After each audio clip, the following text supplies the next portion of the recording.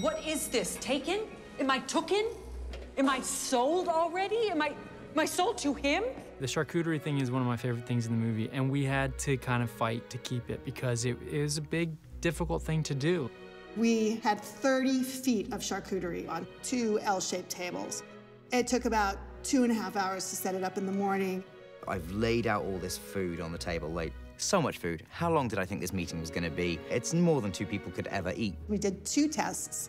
We did about a 5-foot section with the fans twice to see how things would fly, because we wanted to make sure that on the day, the things would get up and go. Every time we did a test, we made major adjustments to how we set it up. They decided, because the wind was so strong, to take away all the platters. So we actually just set everything up on the tables. When we had heavier things underneath it, we would always line them with crackers underneath so they'd get some lift and try and help everything move off the table. When I read it in the script, it was like, you know, the charcuterie like swirls in a hurricane or whatever at the end. I was like, okay, I mean, I guess that'll be funny and look kind of fun. And so we had these 2 huge Ritter fans. Yeah, 2 fans that are very much outside fans that they never normally bring indoors, powered by Corvette engines. 350 horsepower engine powering fan blades, kind of like an airboat. It's like a helicopter, you know, once it's going, you got a lot of counter rotations. You've got the currents right away hitting each other. As the doors start to open, you're going. We're gonna ruin all of her food. Open the doors, let's finalize lighting. Thank you. Good luck, everyone. Have fun. Roll cameras. Rolling. 3, 2, 1, action.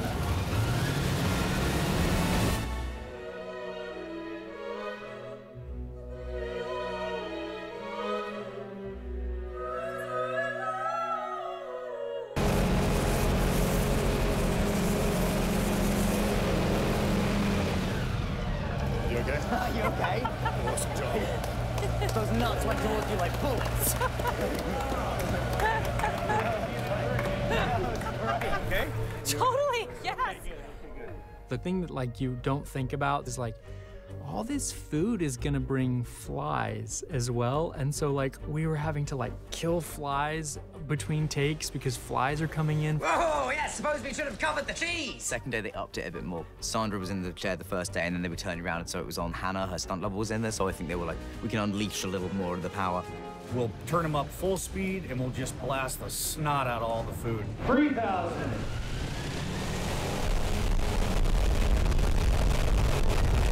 That shot was just one of the most epic things I've ever done.